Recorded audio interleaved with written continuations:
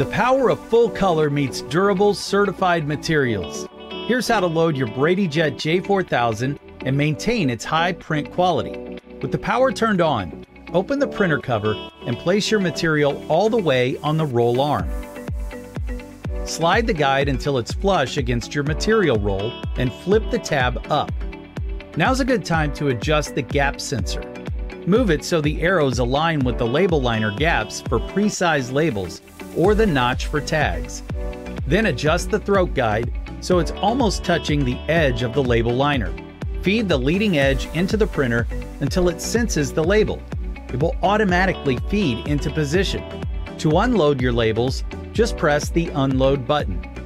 To install the ink cartridge, pinch and lift the tab on the carrier lid. Remove the tape from your new ink cartridge and place it in the carrier, tilted at a slight angle. Press down on the lid until the cartridge clicks into place.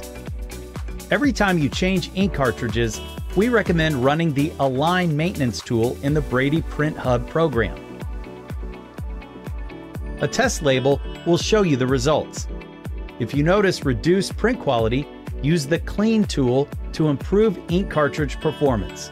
For more Brady Jet J4000 support, check out our website.